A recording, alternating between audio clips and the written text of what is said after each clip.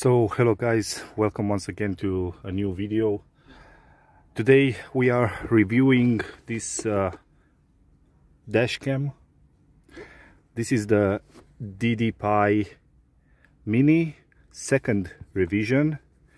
As you may know, the first revision of this dash cam came out on the market almost 4 or 5 years ago, but was really poorly reviewed. This is the second revision, which has an updated IMAX sensor from Sony. And how you can tell this is that it has an aperture of f2.0.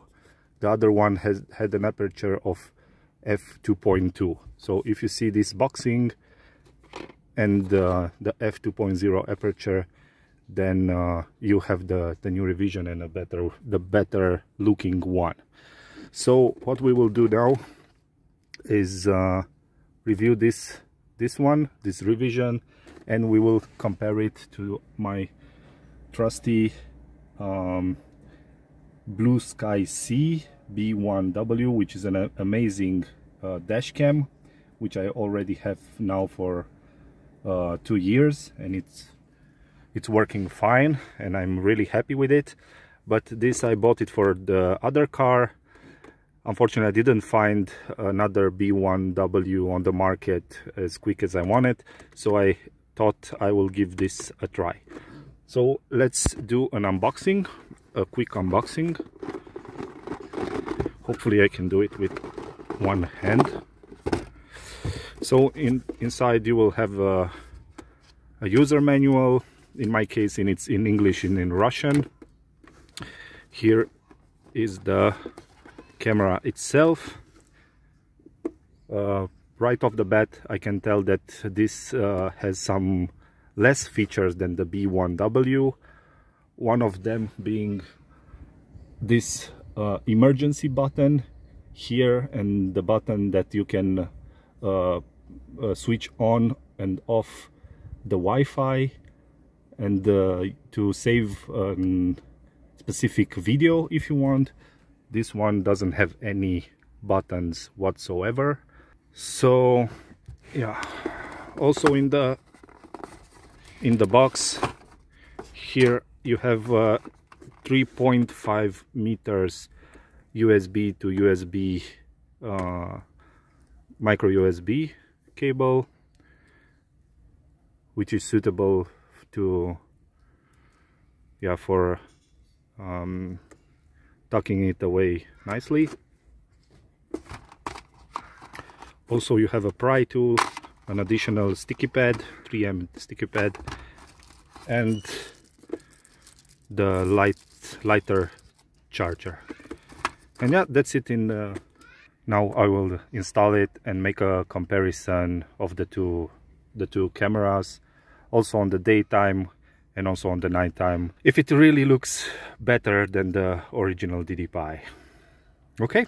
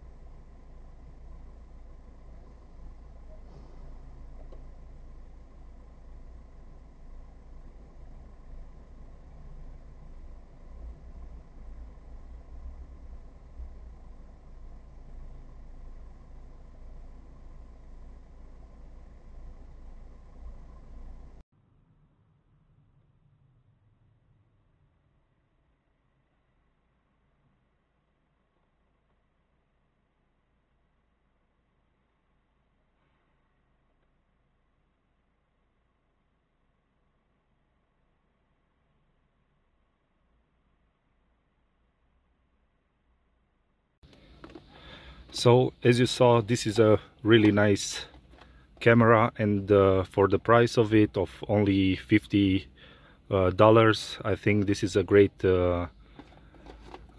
buy. The quality on daytime, it's really nice, and stacks together with the B1W. Also on the nighttime, I consider it to be really good. So for just a camera, if you need only a camera, this is really good. One additional thing that I liked was that it doesn't have any lithium battery, so you don't risk of catching fire or something. It has a super capacitor, so it it keeps some voltage for 5 seconds after you stop the car. So this is really nice. So in conclusion, I consider this a great buy. I really recommend buying it if you only need a simple camera that does the job.